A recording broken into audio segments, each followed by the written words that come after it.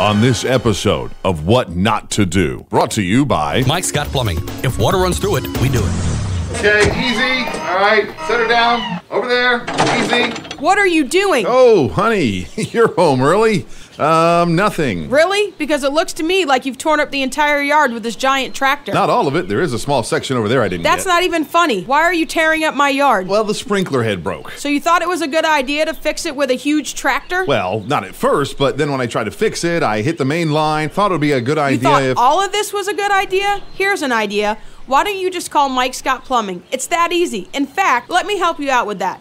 237-2888. But it's the weekend. I know. They don't charge extra for nights, weekends, or holidays. Remember the commercials? If water runs through it, they do it. And they're already on their way. So get this monstrosity out of my yard. On next week's episode of What Not to Do. A crane? Really?